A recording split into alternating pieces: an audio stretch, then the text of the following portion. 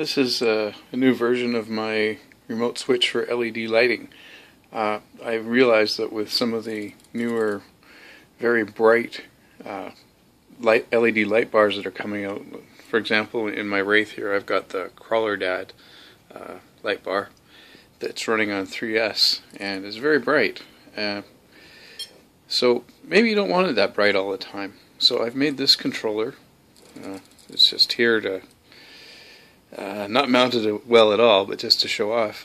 I've made this one kind of like the old tri-light you might have in your living room. So you use a 2-position channel on your winch controller, or sorry, on your transmitter, and the first time you push the button, it goes full bright, and the next time it's medium, push it again, and then it's dim mode, and push it one more time and it's off. So let's see if I can show it working. I don't know what my camera's going to do here. Okay, so full bright, medium, low, and finally off. So that's what it does.